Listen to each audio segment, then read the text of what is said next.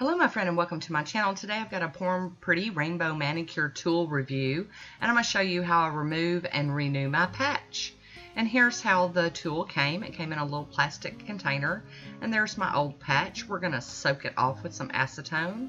I've got a corner of a makeup remover pad or makeup round and I've soaked it and I'm going to put my clip on it and let it sit for about 10 minutes. Okay, now I'm going to kind of wipe it off a little bit and I'm going to go in with the tool. Now, I've had a lot of people talk about how scary this tool is because it's metal. I can assure you that it's it's a very good tool. I have not damaged my nails in any way doing it this way. They do recommend using pure acetone and you know, just going at it easy. You know, you don't want to go gouging and digging hard, which I'm not doing. I'm just pulling up that glue layer. It's glue and acrylic that I'm getting off my nail here today. The problem I'm having is up in that corner tip, kind of, well, let me see if we can get to it. Kind of over on that side.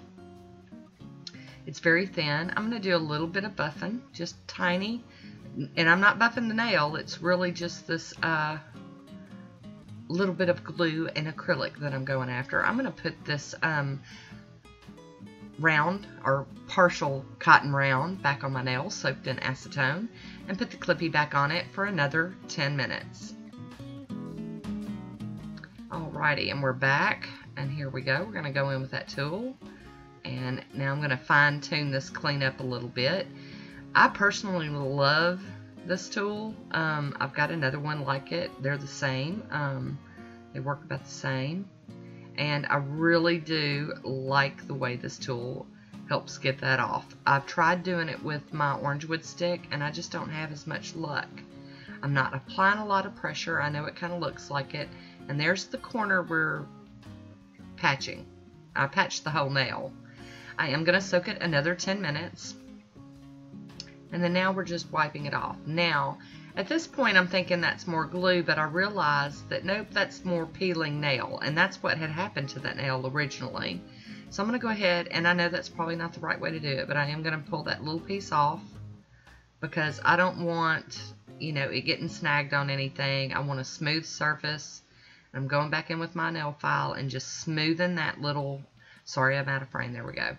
Smoothing that little ledge, because it did have, I mean, it's a total thickness difference there between, you know, my undamaged nail and my damaged nail, so I'm making it smooth. So I'm using the Gelish Mini foundation.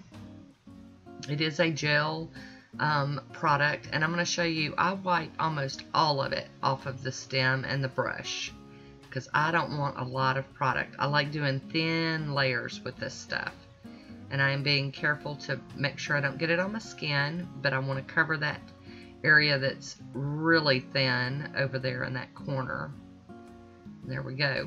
Just brushing it smooth, capping the free edge with the foundation. I got mine at Sally's, the Gelish foundation, and I've shown this before on other videos of me doing this kind of patch, and I really do, out of all the patch systems I've used, this is my favorite. They seem to last the longest and handle everything the best.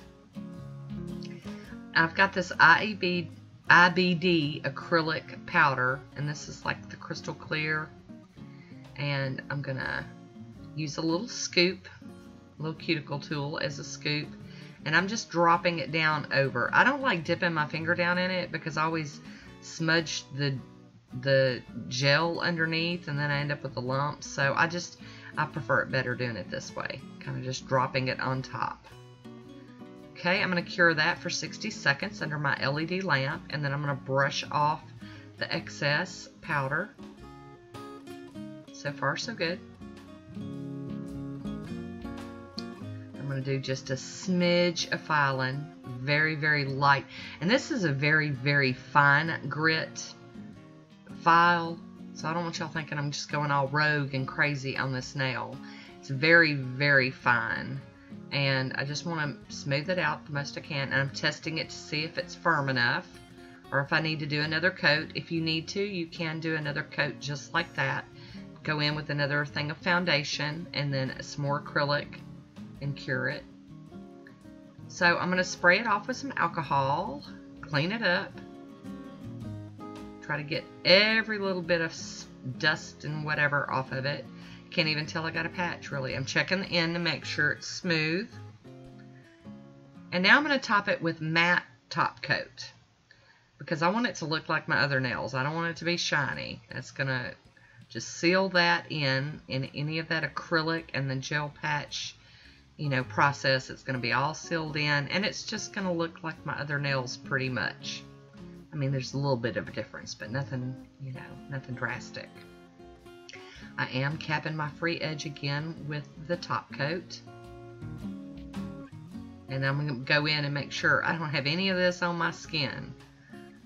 I get all panicky when it comes to the gel stuff because I have cured stuff to my skin and it's just a nightmare to get off.